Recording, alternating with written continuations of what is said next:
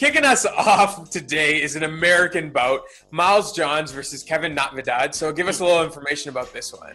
Yeah, so Natividad's making his UFC debut.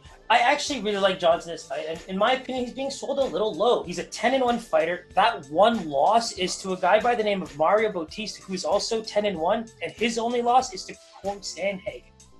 And the best part for me with Johns is I actually really enjoyed the grappling that I saw against Cole Smith. There was a moment in the fight where Cole Smith just had his back the whole time and was locking up triangles and was just switching him up. But the reason he had to switch him up is because, Johns kept rolling to the right side. And for me, like when I see things like that, I'm just seeing a technical aspect, a mental aspect to the game that is just at a little bit of a higher level than you would say an average fighter having. And with this guy still being 9-1, it's still an LFC veteran. Is that the same as a UFC veteran? I mean, I can't put them in the same bracket. And so his record is respectable without question, but Miles John is basically ranked level skill. Like, this is going to be a very tough fight for him.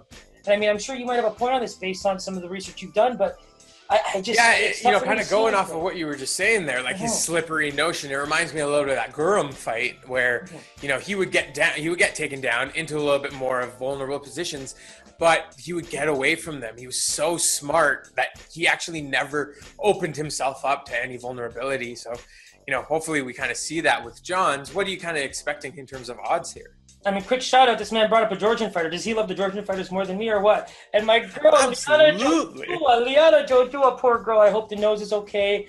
We really miss you, and it was an absolute wonderful fight. I wish they kept it going, but good luck to you. Yeah, I would have loved to see more of that. We would have. Sure. We really hope to see you soon. So going on, I mean, looking at the odds for this fight, I mean, we pretty much touched on both fighters. I think Johns is just the more skilled fighter, better trained fighter overall. So I'm looking at a guy who should be, between -250 to even -300 in this fight. Yeah, and that's kind of what I expected based on your analysis. Actually looking at him, we might actually get some decent value on Johns because he's about a -200 favorite. So, that's definitely a great parlay builder for us. I love those odds. I mean, knowing us and knowing the UFC, I mean, we better jump on that ASAP because we know that's going to move. Last week was a prime example of where some of our, lines were, our boy Rakhmonov, let's talk about that. One of the juiciest lines over the course of the week and was fluctuating more than any other line on that card. And we loved him. And there it was. We took him. It was.